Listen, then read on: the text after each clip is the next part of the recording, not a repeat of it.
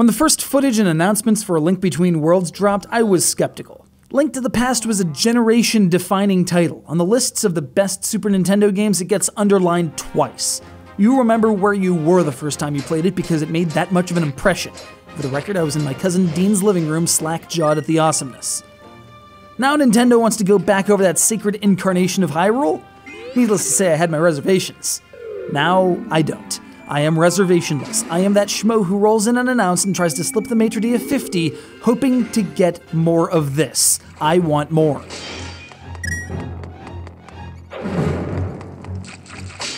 Another game, another time, same Hyrule, but another Link on the chain. This time there's no uncle to go off and die, instead Link's the blacksmith's apprentice.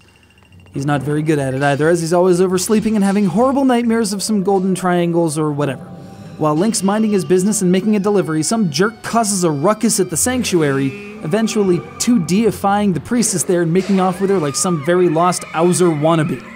After having a jaw session with the princess, who's probably going to get kidnapped soon, I'm just saying, you head to one side of the world, talk to the elder who might be the same dude from Link to the Past, and then head to the opposite side of the world to infiltrate a very familiar-looking palace with very familiar-looking timing.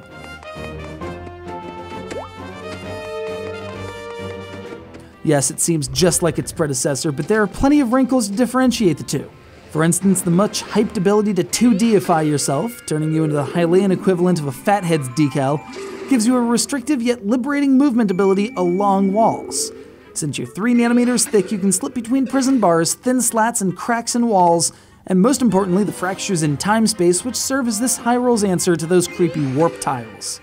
You end up at the same coordinates, but on the other side of reality, which might lead to some interesting consequences. Or more likely, it'll add yet another facet to the kind of puzzle-solving and top-down strategery that made the original Link to the Past so darn fun. Now with walking along walls.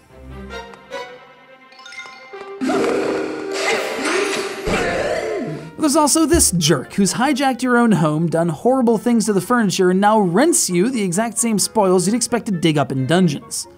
On the one hand, it's a way to tackle dungeons in an order of your choosing and break up the linearity a bit. On the other, it just means that each dungeon becomes a matter of finding the right item before you go in. Or just rent everything on the cheap, and if you get game overed, well, you're out a fat stack of cash.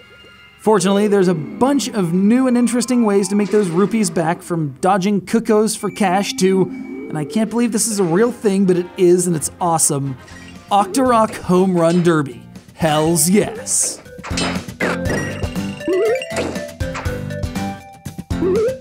Alright, so a couple of the mechanics are weird and the whole thing has a much more money-intensive bent, but the sound, the effects, the whole ambiance of the game are such that if you loved Link to the Past, you'll be right at home. The embellishments to the soundtrack specifically maintain the same basic rhythms and harmonies you're familiar with, but with a new richness that clearly indicates this is 2013, not 1992. I could sit here and listen to this all day, but I'd rather play it on the extra bonus double difficulty that unlocks once you've cleared the game, as that might make the challenge on the second pass through just enough to engage without being ridiculous. Because let's face it, the first run will be smooth sailing to any fan of the series. I'd say wish me luck, but rather I should be wishing you luck because you're the ones who are already downloading this right now and playing it, right? Right? You should be.